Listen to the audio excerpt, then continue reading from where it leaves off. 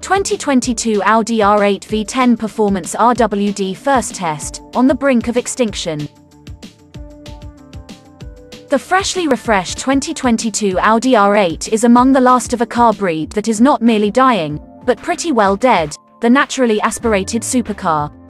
To drive it on a curvy road is to live out an ages-old sports car fantasy of instantaneous power, Velcro-like grip, and the ability to snap the tail out at will, all to the accompaniment of an 8,700 RPM V10 screaming out a song you'll hear in your dreams for years to come. Given the coming rarity of cars like this, it's easy to overlook the R8's flaws. We'll try our best not to get sappy, but forgive us a little sentimentality along the way. Audi R8 V-10, end of an era. The R8's centerpiece is its 5.2-litre V10, which not only lacks any sort of electrification but doesn't even have turbochargers. Wait, why did we write that word in the plural? Because in the context of supercars, multiple turbos are the norm. Not here. The rear-drive version of the R8 serves up its 562 horsepower and 406 pound-feet of torque, up 30 horsepower and 8 pound-feet from the 2021 rear-drive model, while relying on nothing but its piston's ability to create suction on the intake stroke.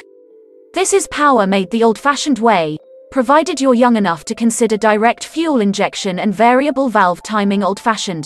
Even the cabin is a bit of a throwback. Most notable is its lack of a center screen. When was the last time you saw a car without one of those? Mind you, the 2022 Audi R8 does have moving map navigation and a backup camera. It's old-fashioned but not primitive, with displays on the instrument cluster. No Apple CarPlay or Android Auto, though.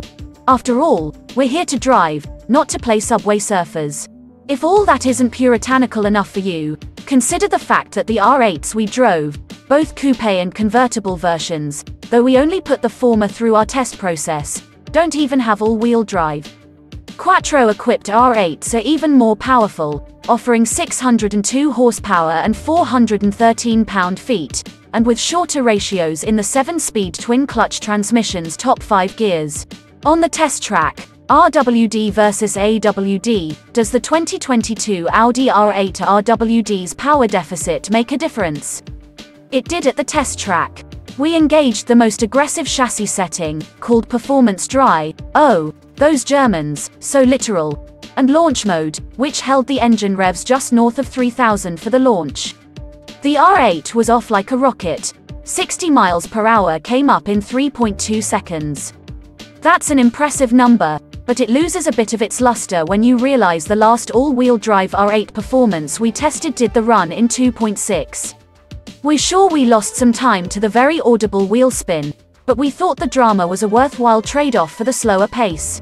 The R8 Coupe we tested was equipped with the $12,900 dynamic package, which notably sharpened its responses on the road and in our handling tests.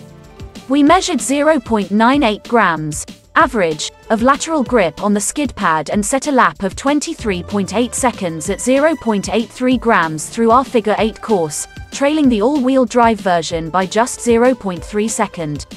The chassis balance was magical, with minimal understeer, nary a threat of oversteer, and just a slight wiggle slide of the tail on corner exit. The track-oriented carbon ceramic brakes warmed up quickly and drew the coupe down from 60 miles per hour in 112 feet. Does the R8 need the dynamic package? Along with the coupe, we sampled a convertible R8 Performance Spider that lacked the dynamic package, and we were surprised, and not entirely displeased, at the differences between the two chassis setups. The dynamic-equipped coupe is a true sports car, with a notably firmer ride and better control of body movements over bumps. No matter which mode we chose, the R8 Coupe stayed firmly planted, even with Performance Dry mode selected, but it swung its tail out when driven aggressively. However, outside of the test track, we apparently didn't drive aggressively enough to keep the brakes at an ideal temperature. They felt rather grabby, reminding us that sometimes track-oriented performance features are best left at the track. Our coupe test car also featured the $1,400 dynamic steering system, which alters the steering ratio based on speed. A noble idea, perhaps, but poorly executed. We found if we drove too close to the speed where the ratios switch, the steering could be unpredictable, and we had no idea how much, or little, input we'd have to give. Without the dynamic package, the R8 Spider was more of a grand tourer. Although its structure felt stiff as a girder, the ride was significantly softer than that of the coupe, to the point that the dampers sometimes had a difficult time keeping body motions in check. Selecting Performance Dry mode stiffened up the suspension noticeably, and in the Spider it made a big difference in chassis balance. When it was switched on, the R8 Spider would happily swing out its tail. Switched off, the car stayed on course like an all-wheel drive Audi. Without the dynamic steering and ceramic brakes, the car had better wheel and pedal feel at our more tepid real-world pace. The dynamic package is a must-have for those who take their R8 to the track, but if you want it for the streets, you might choose to give it a pass. Either way, we recommend steering clear of the dynamic steering package.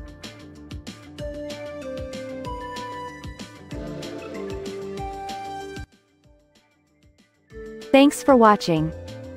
Drop a like, leave a comment, and don't forget to subscribe to watch more videos like this.